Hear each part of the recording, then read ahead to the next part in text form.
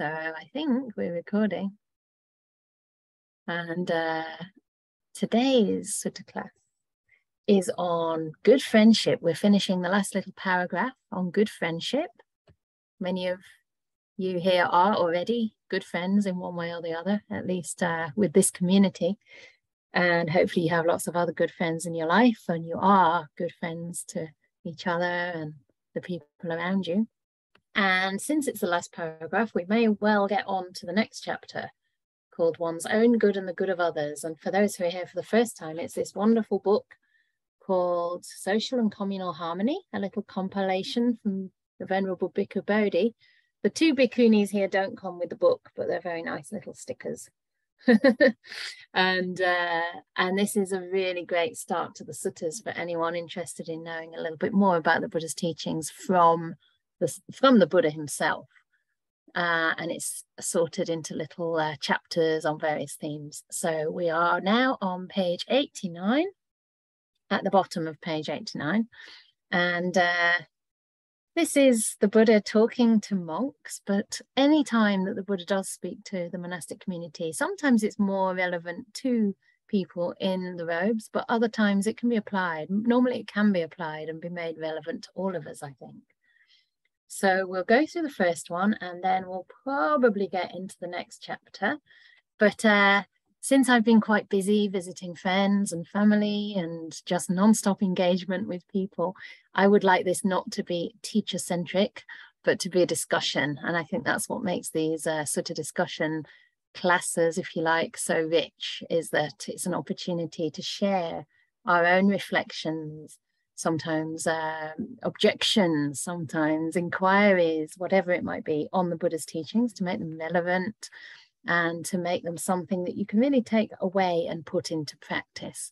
So I'd love to hear everyone's voice, or at least some of you. It might not be possible to get to all of you. You're welcome to write in the chat at any time, and I will read out any comment or question from there. But it's even nicer if you're brave enough to unmute. You just need to stick up your virtual hand, and one of the co-hosts, I think Minori today, will unmute you and give you the cue to speak, and your voice will be on the recording, but not your face. It's pinned to my mug. So I take that slight discomfort for the sake of everybody here. So you can remain anonymous. And let's begin, shall we? Shall we just start? So I'll stop from time to time and invite the questions. So here we go, page 89, and this is called When a Monk or When a Renunciate Has Good Friends. And he's speaking to a person called Meghya. So the Buddha says, Meghya, when liberation of mind has not matured, 5 things lead to its maturation. What 5? Number 1, here, Meghya, a monk or a monastic or anyone has good friends, good companions, good comrades. Just synonyms for each other there. When liberation of mind has not matured, this is the first thing that leads to its maturation. So this is a little bit reminiscent, isn't it, of the Buddha when he says that our spiritual friendship is the whole of the holy life. Here it's a little bit different, but he is saying it's the first thing that leads to the maturation of the mind, of liberation, isn't it? So it leads to the mind being so mature that it's liberated. And I think here it means not only in deep samadhi, but also liberated from the defilements of greed, hate, and delusion. So once again, that friendship is key, and it's the first thing. So if we do have good friends, including good teachers, and those who wish they had good teachers or maybe don't have very strong connections to teachers, don't worry, because the Buddha is number 1 among all Kalyana Mittas, among all teachers and friends. He's the best friend we could ever have, which is the main reason I wanted to do these sort of discussion groups. You can really rely on the Buddha's word as something you can trust and at least give great consideration to. So the second one, again, a monastic or a layperson is virtuous. They dwell restrained by the patimokkha. So that's the training. Let me think about how I like to say this. Some people call it the rules of monastic conduct, but I prefer to call it the training in restraint, the patimokkha. But it also means it leads to liberation. So for the bhikkhus, they recite and they practice 227 training rules, and the bhikkhunis practice 311. So those who use higher amounts of precepts as justification for being more worthy of honor and praise can now do the same thing when it comes to bhikkhunis. Of course, it doesn't matter, right? It's the way we do it, it's how we apply it, and it's our understanding and wisdom that develops through it that's really most important. So again, what is virtuous? Dwelling restrained by the patimokkha, possessed of good conduct and resort, seeing danger in minute faults. Having undertaken the training rules, one trains in them. When liberation of mind has not matured, this is the second thing that leads to its maturation. So here we're talking about the training in virtue, essentially, and the patimokkha. I like the word restraint. You could also call it learning to guard the senses. It's a kind of more refined training in virtue that starts to permeate to the mental level too, and starts to also look at many, many different ways to conduct ourselves, you know, such as ways of being respectful to one another, things like not kind of slurping when you chew your food, being mindful, things that will further refine the mind, basically. And again, even if you're not monastic, this is referring to the patimokkha, but even for someone who's not a monastic, we can certainly refine our virtue, our virtuous conduct. And I've seen already in the chat that the natural question to arise is that why do women have more than men? And I would say more that it's bhikkhunis having more than bhikkhus. And this is pretty arbitrary as far as I'm concerned. It's more the case that the patimokkha, the training in restraint, arose in context in the Buddha's day according to specific situations that arose. So it was always a response to situations that were real and that were happening at the time. And it wasn't meant to be something fixed and rigid and sort of set in stone. It was more a system of general guidelines that we have to apply, as I say, with wisdom and compassion. So I don't think it really matters that there were more for the bhikkhunis than for the monks. It could have been the opposite. It could have been that if, you know, the Buddha was still alive and still documenting all these different things, then that could have changed a lot by then. There'd probably be thousands and thousands by then, because it's a response to all the silly things people did. And those extra rules for women aren't necessarily more serious ones. It's just very specific to things that happened that he felt he needed to address at the time. So I hope that's a good enough explanation for the purpose of the Sutta class. Yeah, great. Excellent. So that was number 2. So I'll move on, because if I say a little about each, I'm sure that will elicit more discussion and questions coming up. So the first one was having good friends. The second one was dwelling restrained by the training rules of the Vinaya, in particular for monks and nuns. Number 3, again, a renunciate gets to hear at will, without trouble or difficulty, talk concerned with the austere life, that means the monastic life or the holy life, that is conducive to opening up the heart. When liberation of mind has not matured, this is the third thing that leads to its maturation. I find this very lovely, actually. Very much related to the first, because good friends doesn't only mean buddies to socialize with. In fact, in this context, it certainly means wise friends. But obviously the outcome of having wise friends, and in a way the purpose of that, is so that we can hear the teachings with ease. Yeah, so we get to hear at will without trouble or difficulty. Talk concerned with the austere life that's conducive to opening up the heart. So it's not talk that's kind of incites you to feel guilty or sinful or kind of bad about yourself. It's talk that actually leads to inspiring and to, something you can apply, something that makes sense, something that seems to inspire. I think that's really lovely, to opening up the heart, maybe being easy to teach. Yeah. And for me, this is also about the access to teachings and the importance of access to teachings, which I take quite seriously in my role. And also as a monastic. One of the things I've always done as a monastic is to try to find teachers who I feel I have a connection to, in the sense that I can speak to them about my practice and I can show myself in a way as I am, without fear of being judged or rejected, and to just be very sincere and open. And sometimes it is a matter of a sort of a fit, a certain communication channel perhaps that makes it easy to have that talk. Other times it's just, it might not be perfect, but you take what you can from the various teachers that are available to you.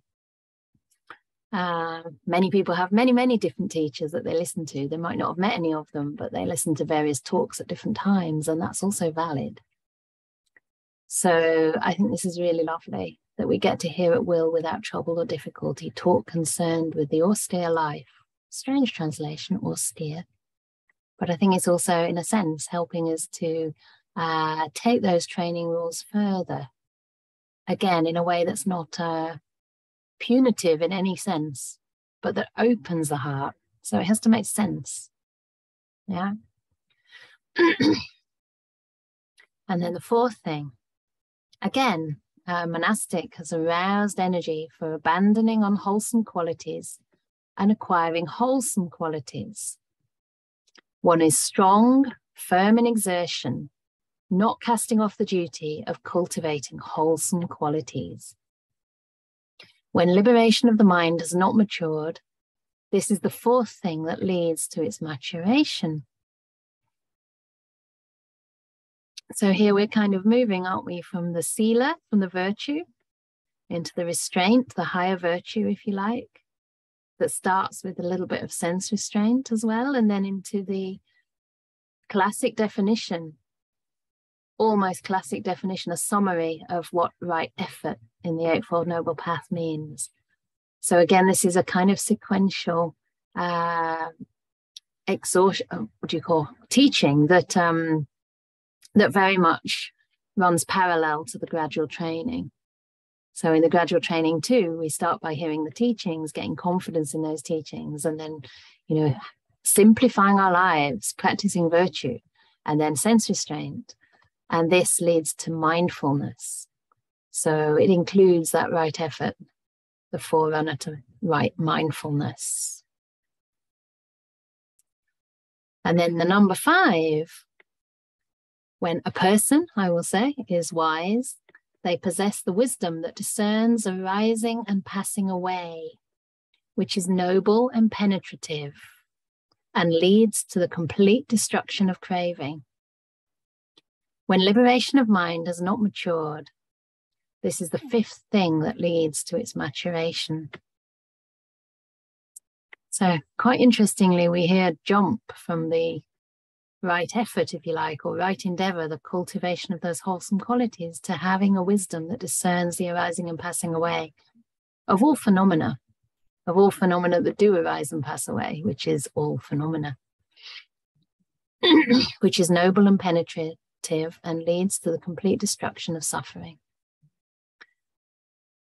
So here, obviously, that wisdom ends up as maturation of mind, but it also leads towards it. So I think that's quite a good teaching to kind of remind us to start reflecting on impermanence and maybe turning our mind toward that in our meditation.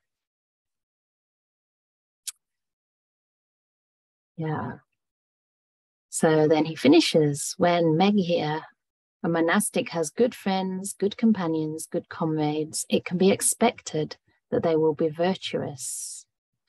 One who dwells restrained by the patimokkha, that they will get to hear at will, without trouble or difficulty, talk concerned with the austere life that's conducive to opening up the heart, and that one will arouse energy for abandoning unwholesome qualities and cultivating wholesome qualities, and that they will be wise, possessing the wisdom that discerns arising and passing away, which is noble and penetrative and leads to the complete destruction of suffering.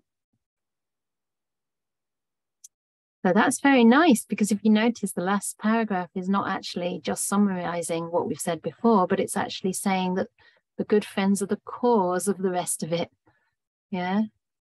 So the good friendship is the first factor that leads to the maturation of the mind, but also is the cause for all the others to happen. Again, pointing to that inevitability of being conditioned in wise ways, and that wisdom, that conditioning, leading to the path unfolding in a natural order. So I think that's very inspiring, right? That when we have the good friends, the good companions, it will be expected of us that we'll be virtuous, dwell with restraint, hear the Dhamma, arouse the energy, and eventually be wise, and then suffering. So very similar in a way, slightly different presentation to the other sutta, where the Buddha says that if one has wise friends, kalyana mitta is the whole of the holy life, because it will be expected that somebody will practice the Eightfold Path. So many, many times in the suttas, it's very beautiful when we can start to draw these connections and see that these don't contradict themselves. They just explain something very similar in a different way, from a different angle. And we can add little bits from here to kind of fill out bits from other parts, and just flesh it out and have a much bigger picture. So there we go with this one. And there's a lot in there that we could discuss if you wish. But in particular, if anything is confusing, or if you have any questions or comments on any part of that, then please raise your hand. It'd be really nice to hear from you.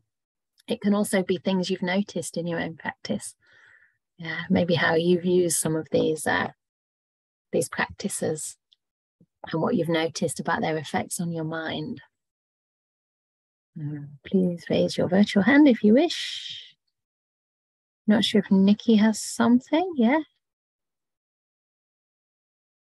I know, I'm so colourful. You can't see where my hand is. I just,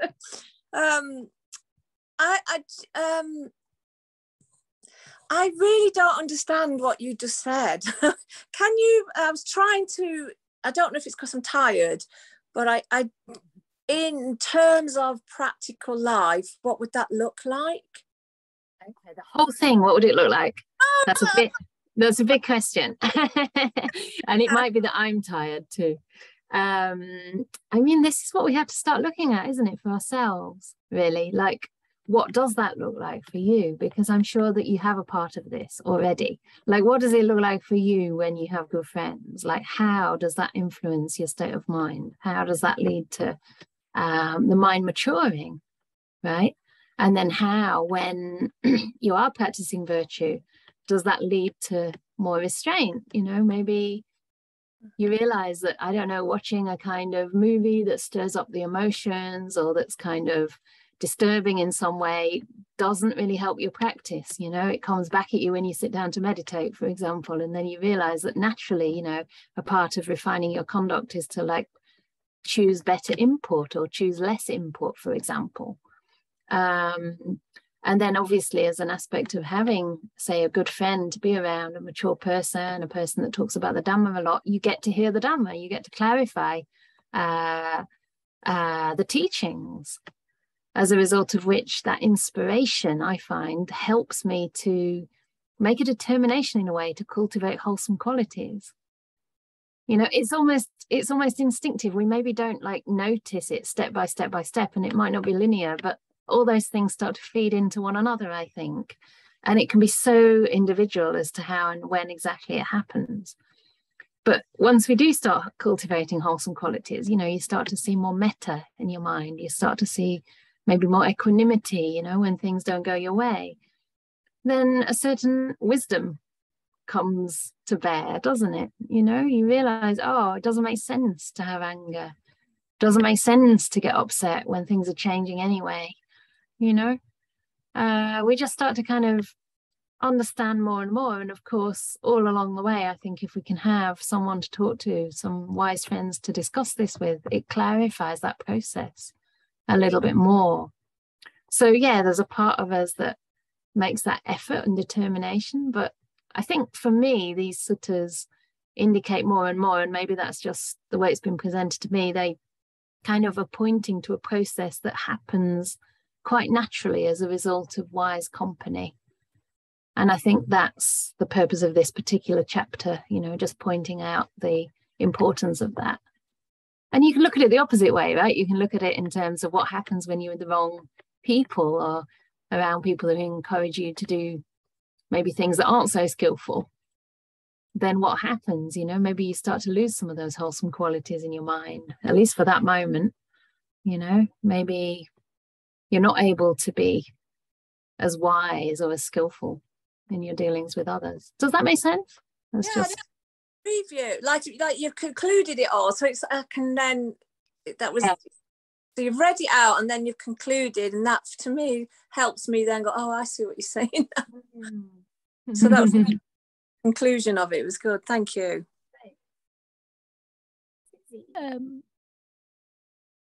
Susie, you can unmute and talk.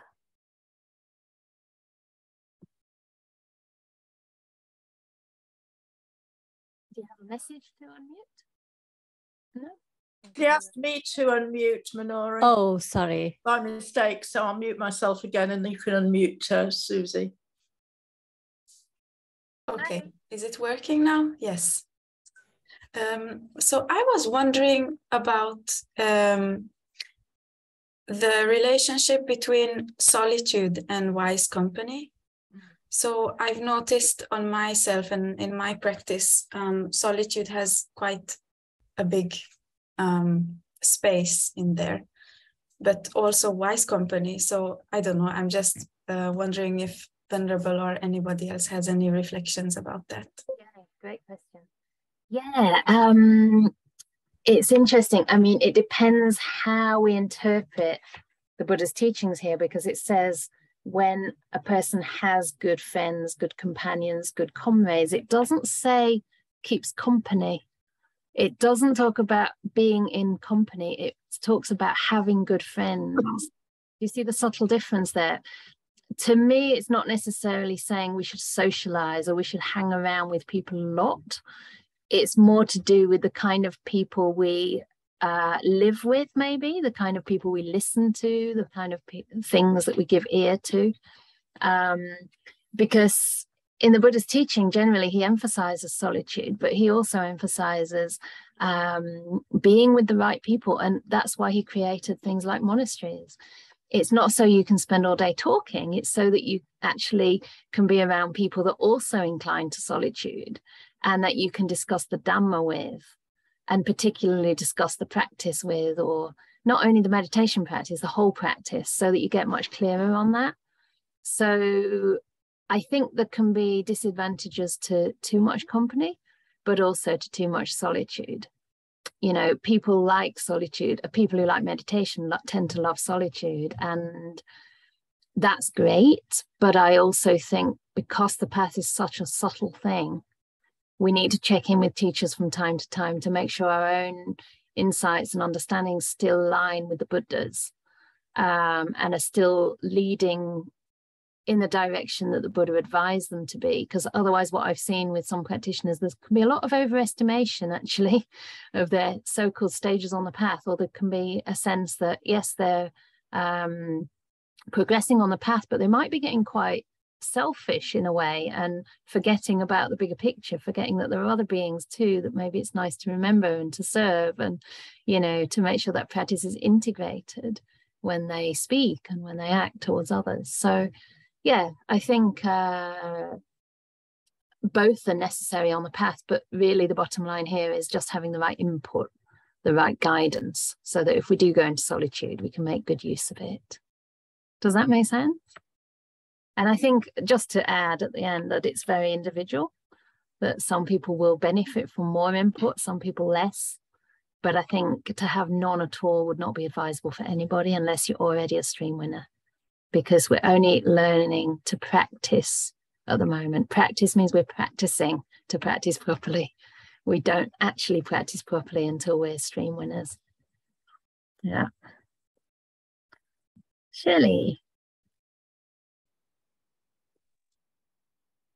Hi. I hope I keep dropping out and freezing, so I hope well, if I don't stay with you, then it'll be okay. But I hope I don't disappear. But if I disappear, my internet connection seems to be a bit weird. I just wanted to really offer a couple. Well, I want to offer a reflection actually from Sue. But first of all, I think that I was reflecting how conditioned we are, and I think we're completely conditioned, really. And the biggest thing that conditioned us is the company we keep. And I think this is why the Buddha really emphasizes spiritual friendship, because I'm different with different people. Yeah,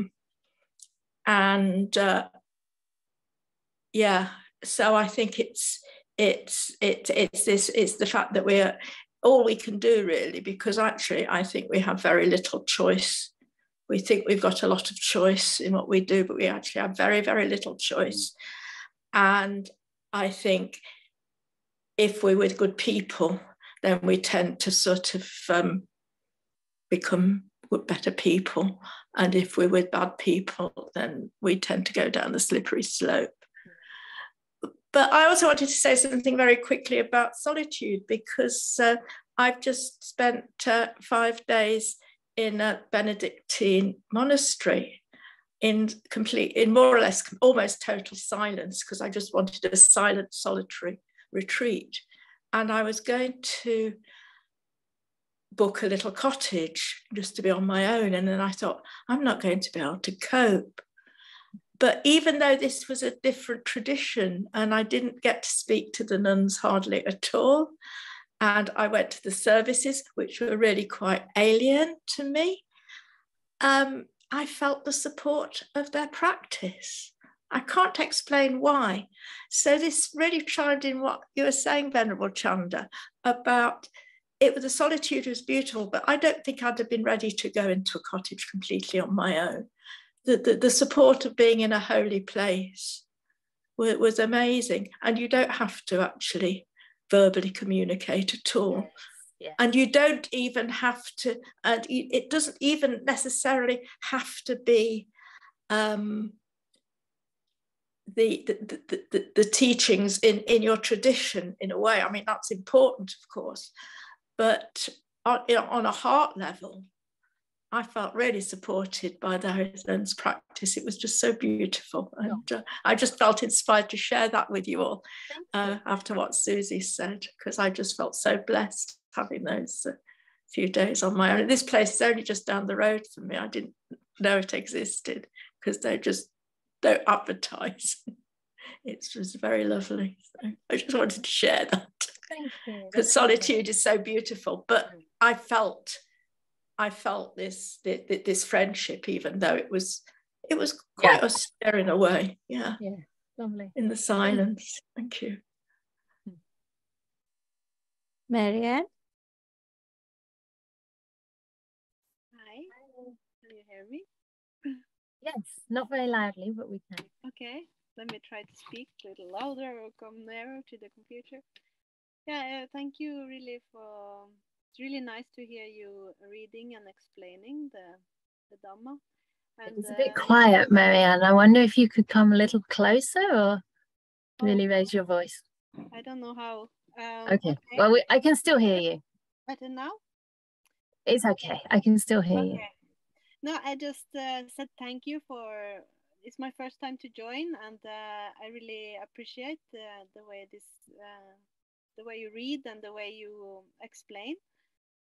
And this particular topic, I felt it on my body actually now, because I for Christmas I was with my family who doesn't understand anything of of Buddhism or vegetarianism or anything, and then I went straight to a monastery. I've just come out from 1 week retreat with 30 other lay people, and but many nuns, and very inspiring.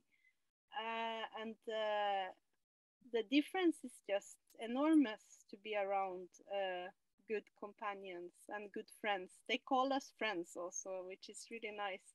Oh, So I like, you can feel it immediately how you get inspired and how you practice better. Like this morning I meditated like 1 hour by myself, and I was able to join this Zoom because you really get inspiration and you really feel motivated to practice more and learn more. So yeah. Lovely. I'm very glad for you that you've had that very obvious contrast, and especially plenty of positive input. Yeah. It can really help us so much, and it's great when that becomes clear, isn't it? It's really great. Yeah. I can see that Richard has his hand up. Oh, yeah. Sorry. Richard, can you unmute? Yes, hello. Hello, Venerable. I found, so, it's sort of very good practice going to the class. I go to a meditation class, so twice a week from the, for the meditation in West London, to a certain vihara in Chiswick, and it's really nice. And the class only lasts about an hour, but I usually go for about 2 hours, and it's actually really nice because it is actually going to visit, to go to visit friends of virtue. These are monks, and I go to visit the Bhante, and if I have any questions, I go to visit him, and I ask him for his advice. And it's just nice just to sit there, make some coffee, and just sit around, and it's just very nice. There's a class that's there Wednesdays and Saturdays, and because the very principle is just simply there just to be in this group, and we don't really do anything other than meditate as a group for about an hour. But it's actually being with the right sort of, not saying right, politically right, but it's just being with like-minded people in the Dharma. Yeah. And it's actually have an influence on character, and it's just really nice. It sort of balances the solitude. If you're so inclined to like the solitude, of course, then it's nice to have a balance. But it's nice to go to a place, associated with the Dharma as well. Just actually help. That's my input into it. Let's having the right friends. Thank you. Yeah. And that kind of consistency of going regularly, and yes, every week. Yes. Yeah. And also I think one of the things you touched on there without saying those words was a sense of acceptance and just being able to relax, just being around and not having to be something, just, get your cup of tea. And, that's why we're creating our monastery, so there were more places like that, so that when we're big enough, people can come and have the same kind of experience. More and more places. I mean, that's the whole purpose, really, of centers, right? Of centers, of monasteries, of retreat centers.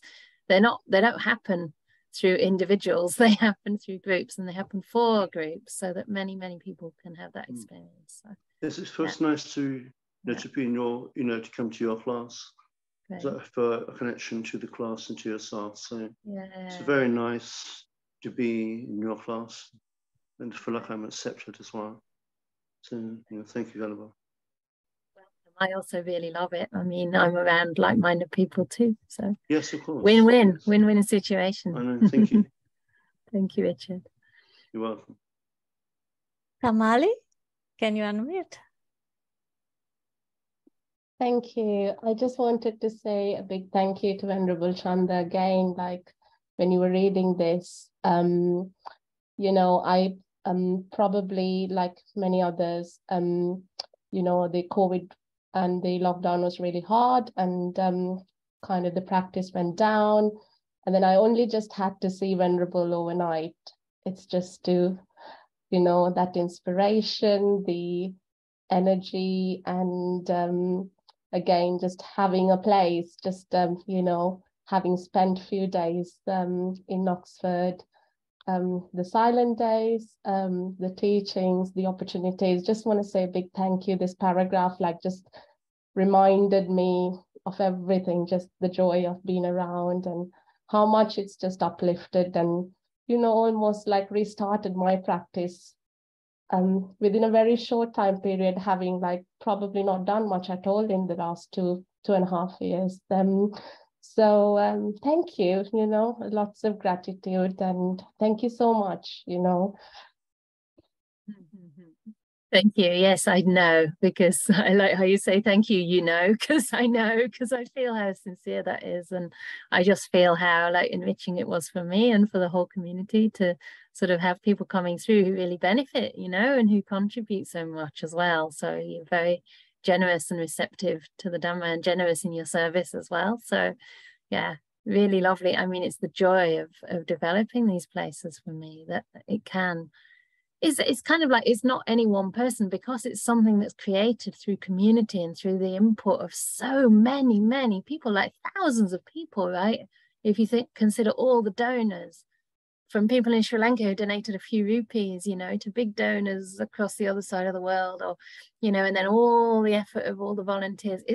These places are kind of powerhouses somehow, even if they're fairly new. So, and it's also in the recipient is how sensitive you are to that. And it won't always be the case for everyone, and it won't always be the case for the same people either, right?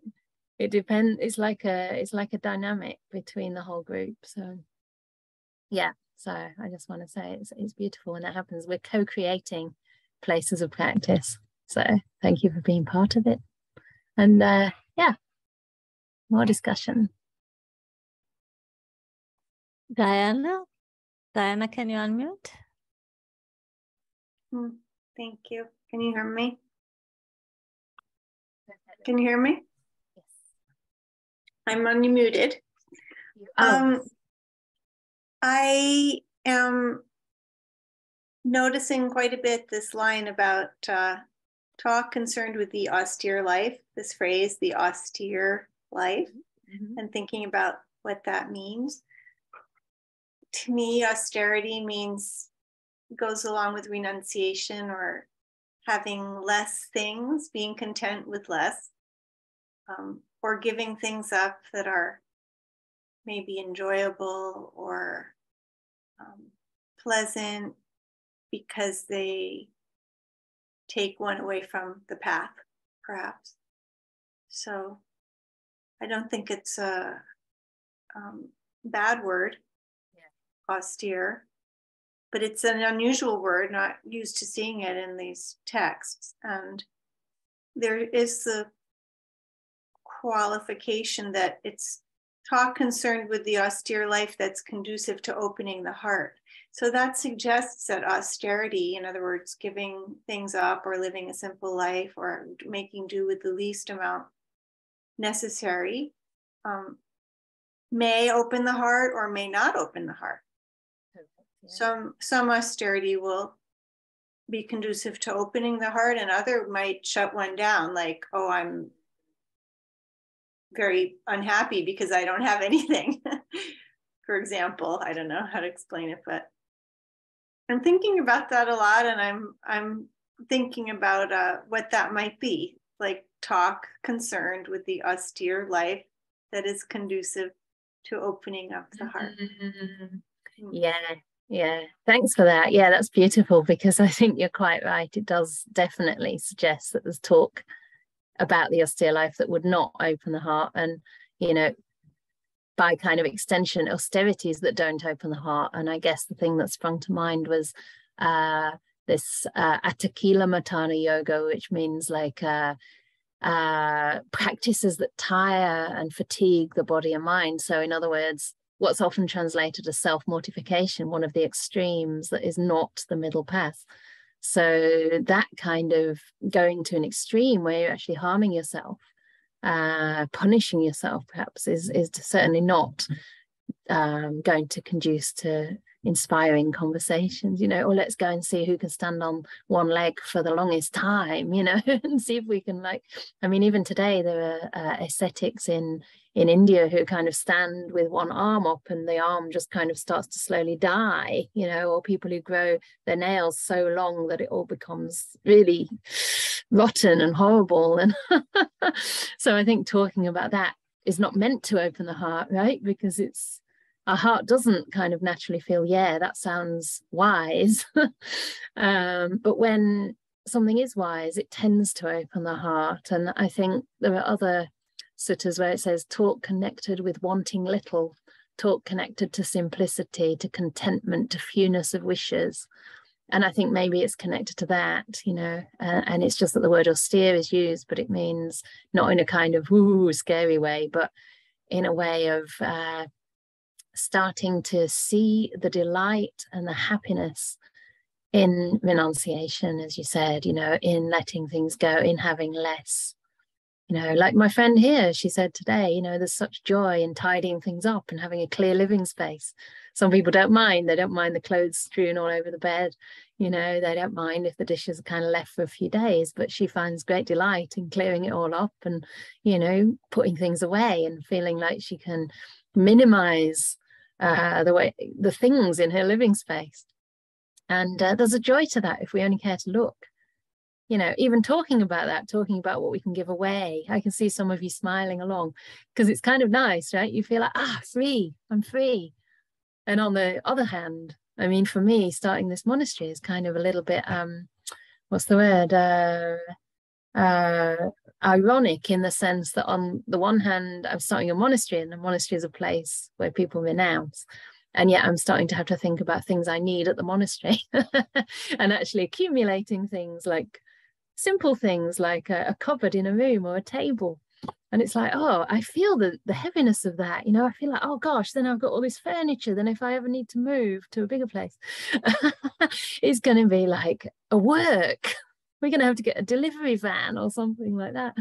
So yeah, it's a whole exploration in and of itself, I think. What is enough? What is too much? What is conducive? How much do we really need? Yeah. And I think that's part of what it means by talk that opens the heart, talk that, you know, is connected with living in an austere way. So it's, again, an individual thing. But I love how it talks about opening the heart, because, again, that shows it can't be really qualified. It's not like, well, this talk is good, this talk's bad. It's like, what is inspiring to you? You know, what is supporting you in your practice? And that's a very beautiful exploration, quite a big exploration, I think. Yeah, thanks. I'm going to come to a comment in the box here, because we haven't included this person yet. So they're asking, can we conclude that by having noble friends in our practice and restraining our senses, or restraint of our senses, is conducive for gaining a better understanding of impermanence? I would say certainly. I mean, it's one of the conclusions we can come to here. It does seem to be sequential, you know, that from having these good friends and companions, it will be expected that all these other things happen, the restraint, the virtue, the understanding of impermanence, certainly. I mean, I don't know about anyone here, but would you have thought about contemplating impermanence to the depth that maybe some of us have done? Or through some of the methods that we've used, perhaps, without having been taught? I mean, I know for me, because that was my main practice for a long time, I couldn't have possibly come to that subtlety of understanding impermanence, and especially the disappearing of phenomena, without certain methods that were taught to me. and without practicing them repeatedly, nor without the sila, nor without the restraint and the virtue. You know, I couldn't have come to that, and I'm sure there's a lot further I can go. And that's why, for me, noble friends in particular give us great insights. And sometimes, you know, it's not necessary that a person's noble, but sometimes it can happen more often with a person who is embodying the teachings, embodying the Dhamma, that we just get a kind of aha moment. You know, they may say something, or they may relate to you in a certain way, or just a sense of equanimity they may have, and you just get a kind of shift. A shift can suddenly happen. Again, we're not looking for this, so don't crave it if you don't have that. But I have experienced that, you know, and you know, we were saying that we are different people in the company of different people. We can change. But at a deeper level, I mean, sometimes when I've been in the company of people who are very, very deeply connected to the arising and passing away of phenomena, I start to experience it too. You know, it's energetic. You pick it up. There's a certain subtlety of, you could say, vibration or energy, or how do you say? It's almost like an intuitive wisdom that comes across, and that can almost be transmitted. You can sense that. And it's more likely that may start to arise for you. Does that make sense? Yeah. So, can we come to Grace? Hi, that's actually exactly what I've been thinking about, and what I was going to ask earlier about energy and Kalyana Mitta, spiritual friends, and I guess the sort of danger, for lack of better words, of being too open and opening yourself up through the practice, being very sensitive to energy, and then being, you know, not being able to totally seclude yourself and being around others, and kind of this, you know, having maybe some negative energy inside of yourself, and having not being able to, not being aware of a boundary to close, sort of like fill yourself with metta to not allow that to happen, in a sense. And curious how to work toward preventing that from happening, I guess, from being too open, how to practice toward that. Yeah, it's interesting that along with that question you did talk about, I think, the metta and perhaps the equanimity. I mean, they're two things that jump to mind as kind of as practices that can actually act as boundaries in a sense, because sometimes we can't avoid certain energies. And I think there's a danger in starting to kind of label, oh, this is negative energy or good energy, or, you know, I don't need negative energy, because it's like, well, no one's doing that intentionally. Maybe someone's suffering or whatever, and it's not a bad thing to be touched, right? But it's also like we can't take so much on that we start to go under. So I think a certain amount of equanimity there is really, really helpful, to be able to understand that, yes, this is the person's experience, and maybe I'm picking up on that, and if the sensations in me are unpleasant, can I just stay with that with equanimity? One of the things that helps me with the equanimity is sensing as it's happening that it's impermanent. So sensing, you know, the frustration arising, or maybe it can be sometimes related to things like not eating enough, you're hungry, your blood sugar drops or something, and it's unpleasant, and you can feel this sort of irritation arise, and then you realize, oh yeah, this is caused by something, it's nothing personal, and it's passing, it's changing. And the same thing with, you know, energy from others as well. So sometimes that allows us to stay in a situation that we can't avoid with more equipoise, but if we can avoid it, I think it's okay. I mean, depending on the situation. I mean, obviously, if it's something that can be very ongoing and almost abusive, or something that's like you recognize as association not with the wise, you know, association with the fool, then we might have to make certain changes in our lives to avoid that, without condemning the person, but just to know that this isn't really conducive company for me right now to develop on the path. And for the sake of my own good and being of use and of service in the world, I might have to change the people I associate with. So that's on the equanimity side. But the metta as well, I've noticed, not only can act as a sort of boundary in a sense that we're less impacted, we're less likely to lose our sense of well-being, it can also really have an impact on the people around us, so that rather than being too affected by the negative, they get affected by our positive, you know. So we become more of a strong influence for others than they are for us. And I think that's, you know, what's necessary if you're in any kind of teaching role. Of course, you can't always do it, but the teachers who are really strong can always do it, and it's just incredible, you know. I mean, it's not like they will invite difficult people right into their living space, but they will still have a positive impact on almost everyone they come into contact with without getting too off center, if you like. And that's really extraordinary and really inspiring. And I think for people that are around people a lot of the time, it's important to develop a lot of metta. Also in community, you know, living in community for any length of time, it's important that everybody should practice metta daily. And in our monastery and in my practice generally, I always do metta practice at the end of a sit. Often my whole sit is metta, but always at the end, at least 5-10 minutes metta before we end the sit. And that really starts to help and actually change the so-called energy of the group. So that's a couple of ideas. Thank you. Say that we should stay in any very unwholesome situation for any length of time if we can avoid doing so. Oh, I think you got quiet a little bit. Yeah, I do get quiet sometimes. I said it's just not meant to, you know, I'm not saying that we shouldn't move out of situations that are harmful for us if we're in them for a long period and if we have a choice. Yeah. Thank you. Hi, Darren. Can we come to Darren? Hi, Venerable Chanda. Hi. Just so good being here, and thank you. Yeah, thank you for everything, and also thank you to everyone for sharing. I've really loved listening to everybody and just reflecting on what is a good person, and it's the wise words, the good actions, how they help, they give.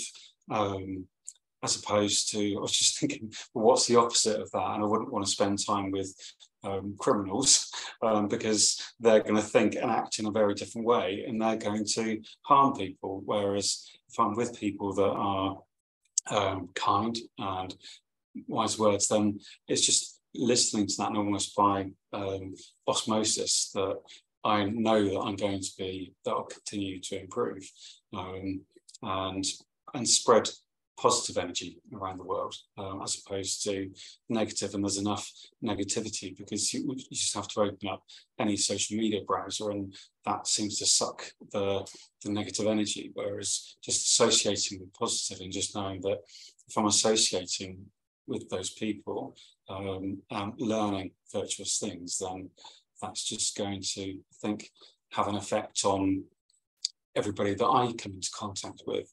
And how I act with them. Yesterday, I was at my daughter's taekwondo class, and there was a spider in the room, and a lot of people were saying, "Kill it, kill it, kill it." I said, "No, why? Let's just save it, and we'll put it outside." And we did that. And I think it's just those little things that we're sowing these seeds of metta, compassion, kindfulness. And I think if we're all doing that, we're all, I think, naturally, hopefully, paying it forward. So I think it's just a foundation of all goodness, really. Really love it. Thank you. Thank you. That's so beautifully said. Yeah, I think it's such a motivation when we realise that looking after ourselves and being around company that brings out the best in us is a service to others. Yeah, that's a beautiful insight to have. And just two things I picked up as well: the word osmosis. I mentioned transmission. I prefer osmosis. I was looking for that word actually, and I think that's really lovely because it's something that's quite subconscious almost, but it happens. You know, we're permeable, we're impressionable. And then the other thing about social media, because sometimes we forget that things like social media, newspapers, they're also our companions for the time we're engaged. And You know, we can have great companions around us, but if we're then reading all this stuff about other people that are not such great companions, we're picking up their energy too. I mean, I know for myself, when I read about people who I consider, you know, to have sociopathic behavior, who are maybe in political power, it's kind of, you know, it rouses a lot of unpleasant emotions and feelings in me, because it's like I'm sort of getting to know them, getting to know their mind. And yeah, you can feel compassion, but how much do you want to kind of associate with that? So I think we have to be very careful there, you know, because that also conditions us a certain way. And especially if we're reading about the horrible things people do to one another. And, you know, it can really give us a very warped perception of the world, that it's full of evil and terrible things, which is, you know, there's some of that. But in your daily life, what do you experience most often? It's probably not that malevolence, you know, but it's rather people who want to help. And I think also with the AI that's built into social media, it becomes an echo chamber. So the more I'm liking things that are monastic, things that are virtuous, that's what comes into my feed and things that I'm viewing, which is good, because I think, so there are positive things as well, but it's also an action as well. But I think we go into whichever echo chamber that we're unconsciously going into or consciously going into. Yeah, that's right. I'm getting more ads now because I'm looking for stuff for the monastery. Okay. Did Bill have something too? I'm just aware that you've not spoken yet, but we'll come to, okay, we'll go to Susie again. And Bill can decide. Susie can unmute. Yeah, I just have a quick question for you, Venerable, because we keep on talking, like for us lay people, we have a choice of who we essentially associate with, more or less, I guess. But then it kind of occurred to me that you don't really have that much choice, actually. So I was just really wondering how you deal with this same question. Yeah, thank you. I like your very cut to the heart of it questions, because you're really right, actually. And it's one of the things that only sort of really occurs to me in my role now. As a monastic in the beginning, I had maybe less choice too, but it wasn't an issue because I have my teacher and I didn't really have to associate overly much with anyone else. There were other people practicing with me, but our central reference point was the teacher. And in a sense, the teacher, although I didn't realize, I guess I did realize it at the time, but they act like a protective force field, at least he did. So none of the other difficulty would really touch me. I'm sure that he was taking a lot of that on himself. And now I'm in the role I am. I indeed do have to associate with many, many types of people. And, you know, it's not always going to be easy because some people are quite troubled, or they come for different reasons, or, you know, they maybe come to stay and maybe they're perfectly wonderful, but I'm tired, you know. So yeah, it can be tricky, and part of me feels that's a necessary step in the path to have less choice, so that we can put ourselves in situations that may be challenging and that maybe trigger things that we haven't seen. That's very important, and it's part of the challenge, but also potential for growth that community can offer. But again, it has to be only enough of a challenge that we can actually work with it skillfully. And if it is too much, and if a person's behavior starts to become harmful, I think it's important to know where to draw the line. And for me, that's hard, because I always tend to say, I can take a bit more, I can take a bit more, you know, I want to help more, even though it's harming me, even though it might not be very helpful for them, but it could be, you know. And so I tend to stretch that a little, and that's my learning curve, to know kind of how to protect myself sufficiently so I still have enough to offer to a wider group of people. Because it's not about, you know, always being able to deal, say somebody comes and they really need a lot of attention and their difficulties are beyond the scope of my role. Maybe they could do more with psychological help, or I don't know, be in a bigger community, or do more meditation retreats, whatever it might be.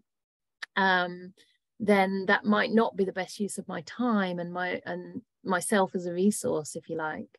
So then it's the compassionate thing to both parties to say, okay, I can't help anymore, so that I have more energy available for more people.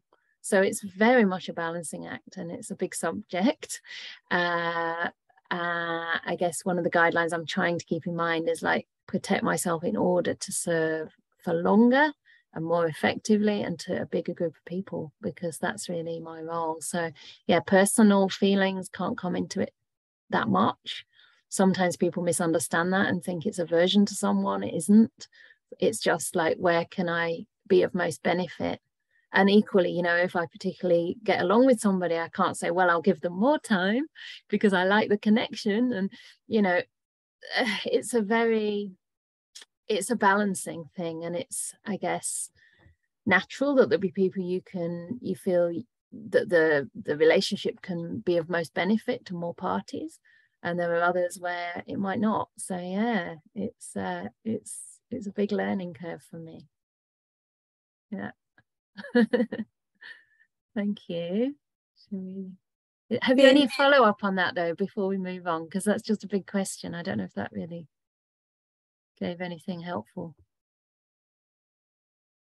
Is that okay? I don't know if you can unmute anyone. No, I just like to express my admiration for that, because I think that's very difficult to do. Like, yeah. Thank you. I think so. Oh, thank you. That's quite validating. Sometimes it's a little daunting. Yeah, but, and I think it's also for us, like for the people supporting you as a monastic, I guess it's also a good thing to be aware of. Like, you're not this infinite source of energy for everyone. Thank you, Susie. That's very kind. That's a very kind thing to say. I appreciate that. Bill, do you have a question before we unmute Sean?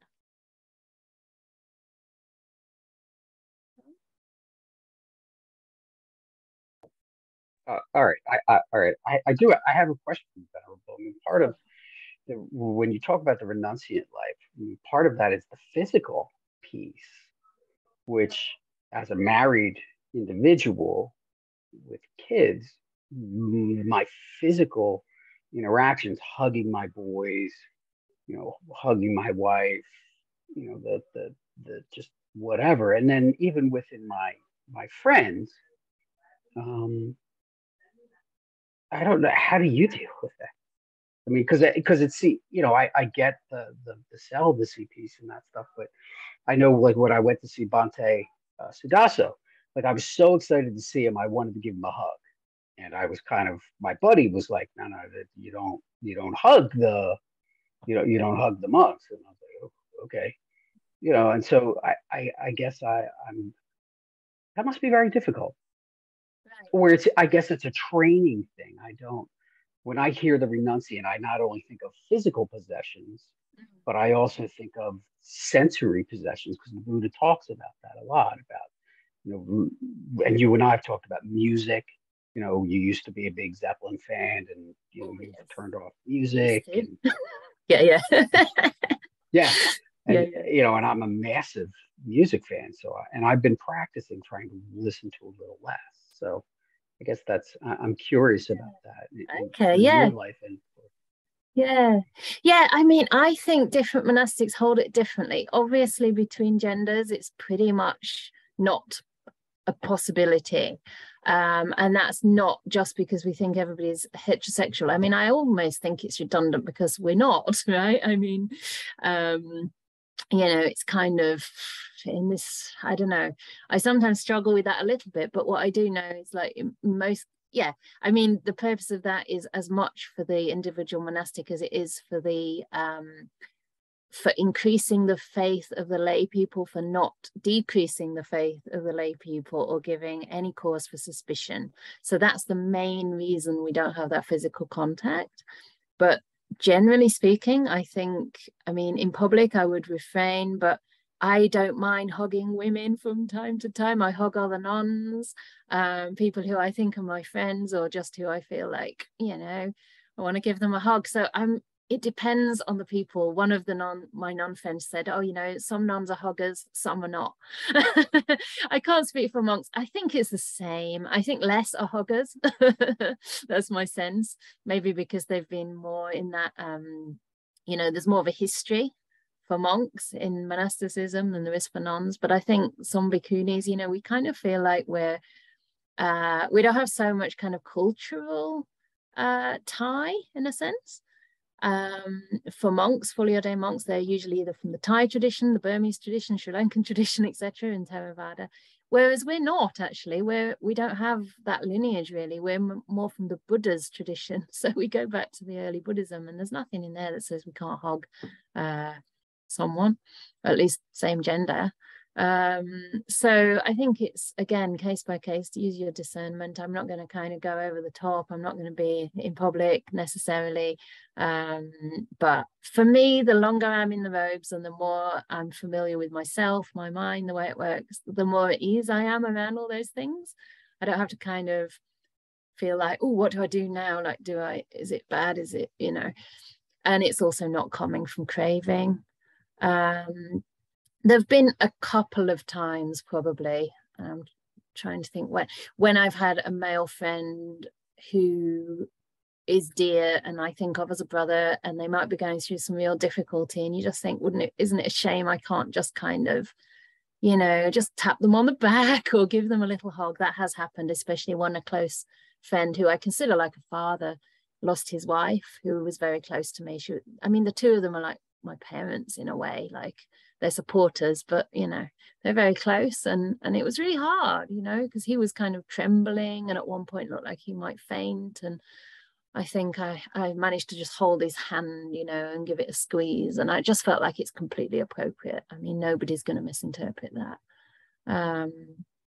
Yeah, so I have seen also men grab Ajahn Brahm and give them a big hug. Sometimes even a woman will do it who doesn't know what she's meant to not do. I've seen that a couple of times, and he'll just sort of stand there and say, oh, very good, but not engage, you know. So yeah, we're not going to turn into kind of pumpkins or anything. We're not going to, yeah. Personally, I don't completely renounce a little hug with a female. Okay, can I go to Sean? Sean, can you unmute? Hello, yeah, good evening, and thank you, as some other people said, to Venerable Chanda for everything, and everyone else here for sharing. I find it really helpful, and going really sort of in what we're going through today is evidence in terms of the text and the suttas in what's happening here.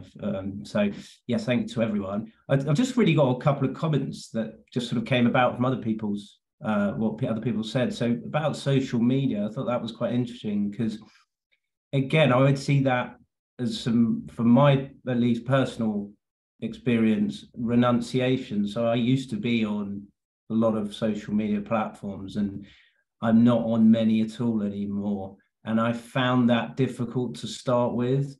But then once I started it, and I didn't necessarily, it happened sort of with time, it was and accelerated.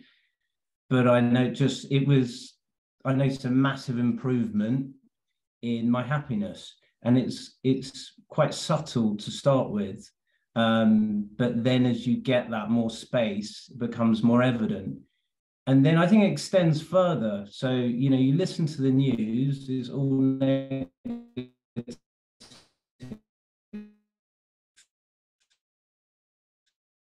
My job, I'm a financial advisor. People talk about investments. Oh, you know, isn't it at the moment? And they just listen to certain bits of news. And obviously, fear is a bigger emotion than greed, or if for want of better words. But I therefore notice that there is a lot of negativity that people focus on. Very easy to get drawn into that. And when you're in the right company, along with the renunciation, I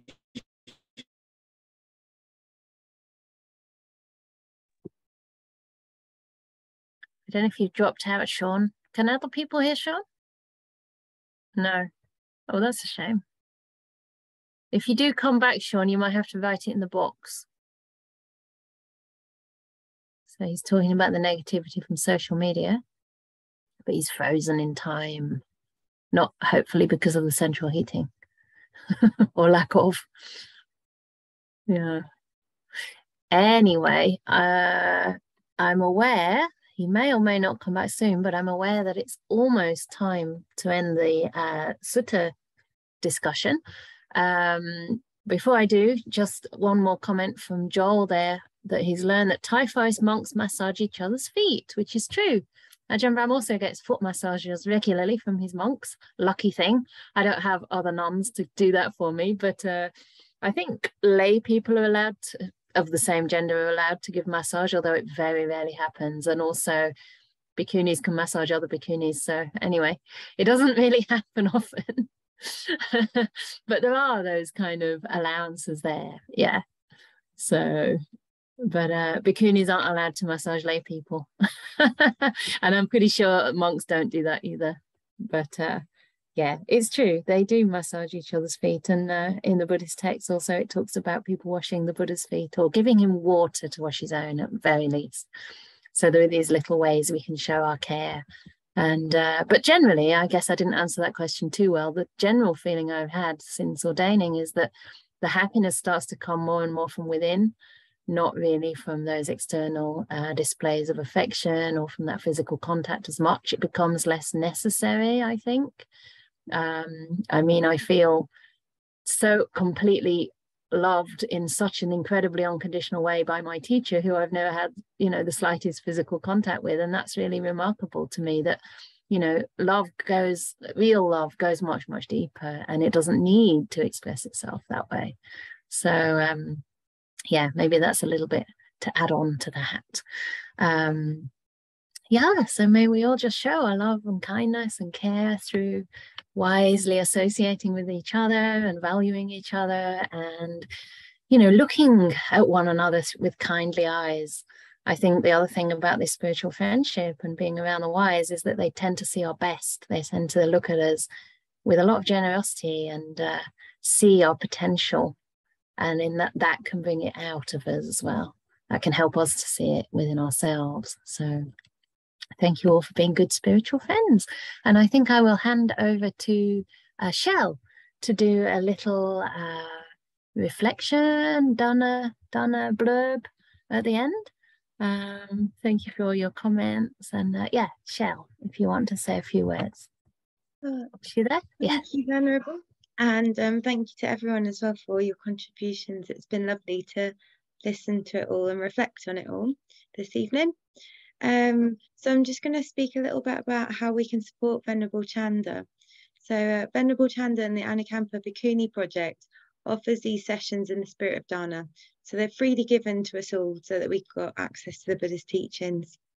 So we can offer dana in return to Venerable Candā and the project in a lot of different ways at the moment. So I'm just going to speak through a few of these.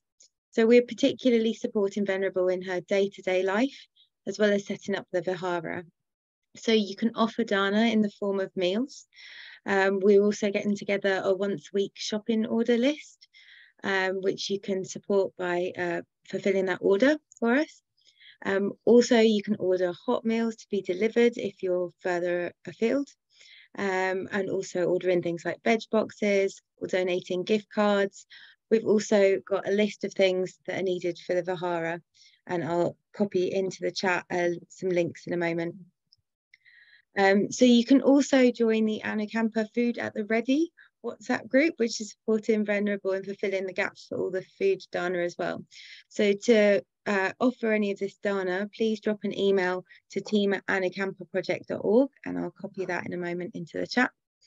And if you have time to offer as well, you can volunteer with us, whether that be supporting with admin, co-hosting the calls, or even volunteering to support Venerable Candā in person at the Vihara, as she has a lot of monastic rules that she has to follow. So she does need people there to support her day to day, to prepare her food and offer her food, as well as the smooth running of the house itself. You're also able to donate monetarily to the project as well via the website, but we're also asking people, if possible, to support more regularly through a standing order, and that can be whatever amount, the amount of a coffee or whatever you can afford each month. It really does help with the smooth running of the Vihara. So I'm just going to send through the links in the chat, and if I've missed anything off, Venerable, feel free to fill in the gaps. Okay. Yeah, just two little things. Thank you so much, Shell. I think it's so lovely how you do these little talks. And I think you've covered almost everything. There's just one more thing that we're trying to kind of consolidate, which is two groups, WhatsApp groups. One is called AHA and one is called AFAR. And it stands for Anukampa Food at the Ready, AFAR, and Anukampa Hands at the Ready, AHA. Okay. Basically, they are like backup groups, like AFAR, Food at the Ready, is there in case I don't have food that day, or in case we need a shopping delivery, or in case we need a hot meal. And then we can send a message to the WhatsApp group, and those who wish can respond and say, okay, I can do a shopping delivery, or I can send a meal, or whatever. And then the AHA group, which is even better, is Anukampa Hands at the Ready. That's a volunteer group. So that's in case I need a little thing to do, like say I want, okay, someone to transcribe something, or someone to come and look at the garden, or I need something for the property or something. I could send it to the AHA group, Hands at the Ready, Anukampa Hands at the Ready, and anyone can respond. So that's a way of us not having to approach individuals directly, and also of you keeping in touch with what may be needed, giving you opportunities to contribute in different ways. For that also, you can write to TMAT, but please write attention Ali. I'll just put it in. Okay, I'll just put TMAT, but you know, oops, I've put it twice. So Ali at team@anukampaproject.org. Okay, because she'll deal with that. She'll basically add you to the WhatsApp groups. Is that okay? I haven't had time to write in the full meaning of those acronyms, but hopefully you got the point. Yeah, subject line attention Ali, exactly. So I think that's it. And yeah, we will try and get shopping once a week. We have vegetable boxes already, but as there are more guests, it's very helpful so that they can prepare meals for the Sangha. It won't just be for me. It's not all about me. It's about Sangha. Sangha means monastic Sangha. That's the word Sangha, the way the Buddha used it. He used the word community or assembly for the fourfold assembly. So when I personally refer to Sangha, I mean monastics, and there'll be 2 bhikkhunis from February, around mid-February, so, and our guests. So thank you so much as always for your amazing support. And we've only done this through the support of, like I say, thousands of people. It's really amazing. And I really particularly appreciate people who come to the regular teachings, because that's the kind of heart of all of this. So thank you for a lovely discussion and for all your wise input. It's been really enjoyable for me as well. So take care, and we can stop the recording.